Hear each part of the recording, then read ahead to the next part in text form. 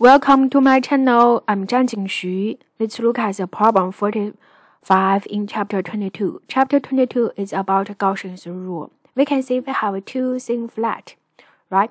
And then the side length is 1 meter. And they are separated by the distance d. This is 5 millimeter. And we know they carry opposite charge. Positive phi, negative phi. The phi is 15 microcoulomb. First one, we need to find the total force acted by one plant on another. So that means we know the electric force can be written as the charge times the field length, right? So we can consider this one. We find the force act on the right planes. So we need to find the electric field length between them. So this we need to find the electric field length comes from the left part, right?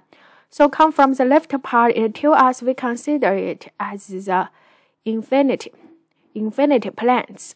So for infinity planes at one side, this electric field length is a phi divided by 2 epsilon naught. This is from our textbook. You can check it. Now we look at the charge carried by the right planes. That is the charge density, phi times the surface, right? This is surface charge density times the surface. Surface is L squared. So phi times L squared. In this case, we can find the electric force is the charge times the electric field on the left. So we input the electric field and the charge inside. We can get the answer. We can write this answer look like this one. Agree? Yes. The next one asks you how much work would it be required to move the plants from the 5 millimeter to 1 centimeter. So that means the delta D, the distance it changed is 5 millimeters. Use the 1 centimeter minus the 5 millimeter equals to this one, right? As we know, the work done by the force is a force times the distance it moved, and also cosine theta. In this case, theta is 0, so we can have the phi.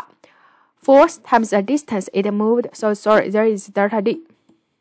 And then we input the function for the force times the delta D, and input all the quantity, we get answer there.